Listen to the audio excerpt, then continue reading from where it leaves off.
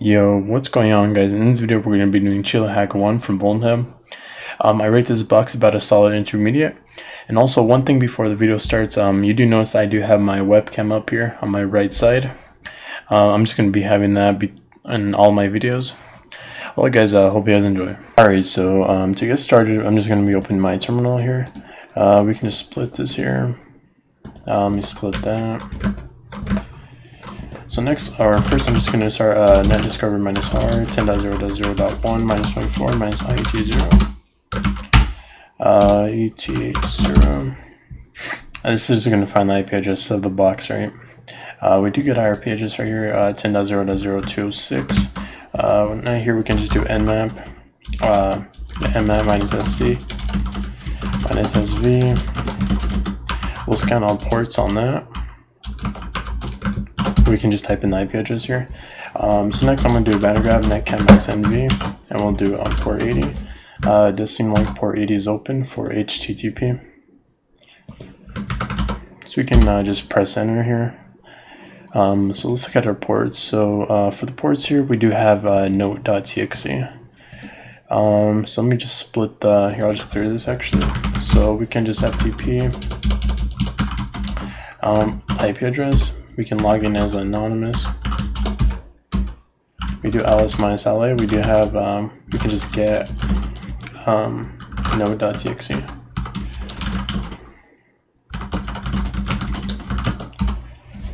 And right here says, told me there's filtering in the strings being put on the command, right? So what I actually did, I actually didn't even visit this FTP. It's actually the first time me opening the node.txt. All I did was just ran the GoBuster. So this is running HTML. So we're going to run a GoBuster, right? So we're going to do a GoBuster. We're going to specify that we're going to do dir mode, right? Minus u HTTP, and we'll do minus w user share wordless dirtbuster. Dirtbuster directory list 2.3 medium.txt. Actually I'll specify the extensions as HTML, PHP, and txt. We can press enter on that. We do see that we have a secret right here for as a status as 301. And we also do have images, so let's visit our secrets tab. And we do get a command line right here, right? For the command line here, you can do ID right here. And you'll see that we are under www data, but we want to actually get remote code execution, right? To do that, we can go to pen test. Let's go to pen test monkey. Actually, we can actually get a reverse shell. So we're going to be using this right here. We'll put this in here because we'll need it later on. So if you do type in ls, you do see that it shows here that it's being detected. So the way you can do it is just doing l, and you can do \s, and you can now view the content. You can view the contents now, right? So you can do l \s minus, we'll do l \a, and you can execute, and now you do see the contents there, right? So what if we can actually execute the same thing with using the reverse shell? So here, the two commands are being executed right now. Since there's no minus e on here, I'm actually going to execute this without using minus e. So here we're actually going to be specifying \, there, and \, under remove, right? Because those are the two commands that are being executed.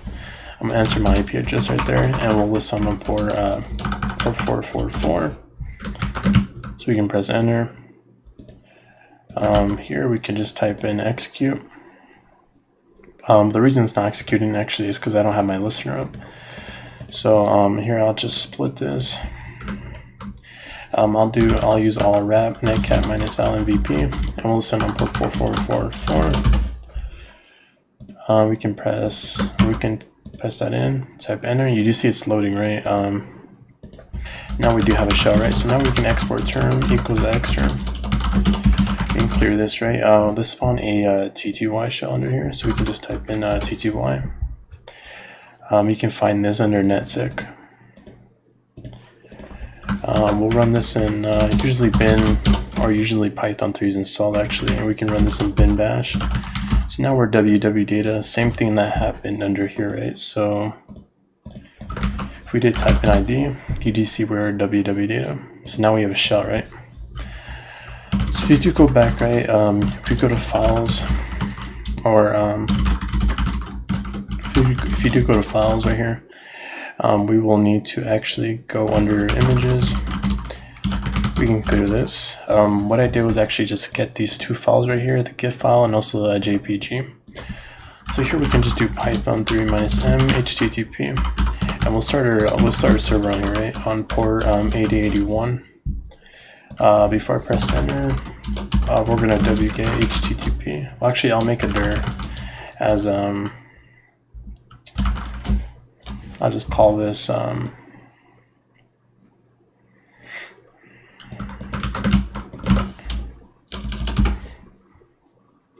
I'll just call this our game info, right? So I'll just do game info. So cd into game info. We'll just wget HTTP 10.0.0206, I believe. Yeah, 206. So we can press enter on that. So we did get our actually not 206. Let's press enter on that first, and then do port 8081. And we can get our hacker with laptop. We can press enter on that, and we can also do this on the GIF.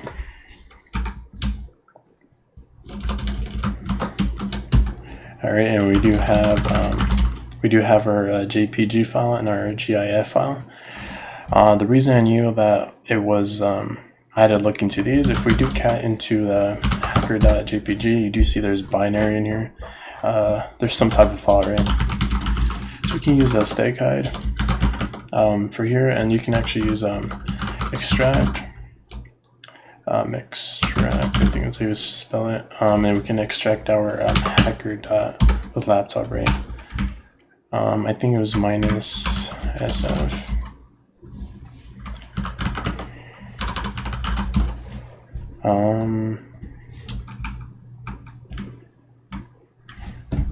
Here, let's search up some examples. I did search up some examples. Steghide, extract data. So here you do see we can extract some data right here. And probably this command didn't work because I didn't spell extract right. So we want to extract from our hacker with laptop. We can press enter, and you see that we have backup.zip. Let's try to unzip this backup.zip. You do see there's a password required to unzip it. So for that to happen, we can actually, let's go to fcrack zip right here. I always forget the command. I don't memorize this command, so I just search this up. So we can just press enter on that.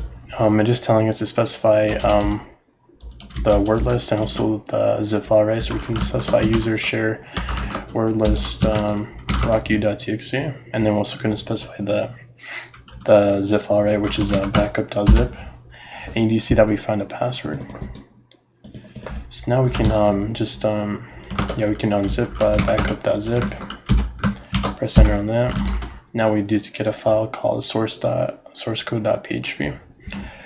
So I'm just gonna open this in leaf path. So sourcecode.php. You do see that we have a MD5 or base64 actually, base64 hash. So we can just copy that, right? From here we can just close that out. We can just do echo, and we can just base64, and we can just pipe this out to use the command -d, and you do see we have a I don't know password, right? So we can just type that in, or put that in our notes right here. If we do run this command over here again, you do see that the user was this user right here, which I believe is under our home. So let's get our connection back again. We're not going to spawn a TTY again, so So we can just do R execute. Here, just get our command again.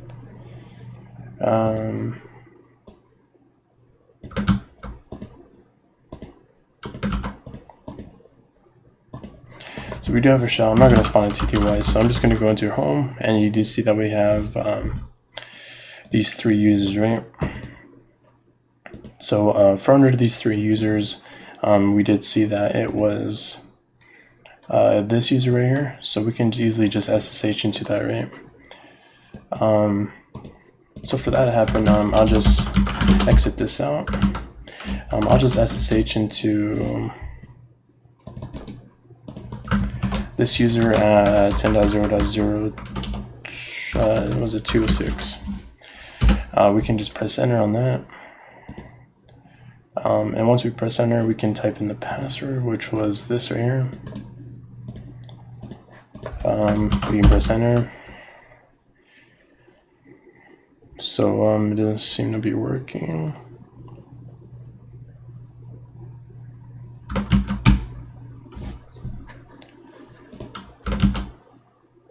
It was that user, right? It was that user. Or wait.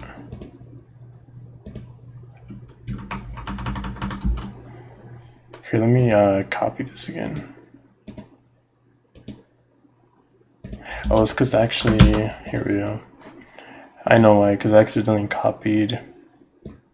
This was the password right here, actually. So we can just copy that. And now we are at that user, right? So if we clear that, we can cd into home. I usually the first thing I like doing is actually going under the /etc. I just do ls-la to see if there's any files here, right, that are under my name, right, which are usually not. I usually like checking /var, but since we did privilege escalate, we do have a password now, so we can just cd back. We can just do sudo -l, and you do see that we can run a par with all this.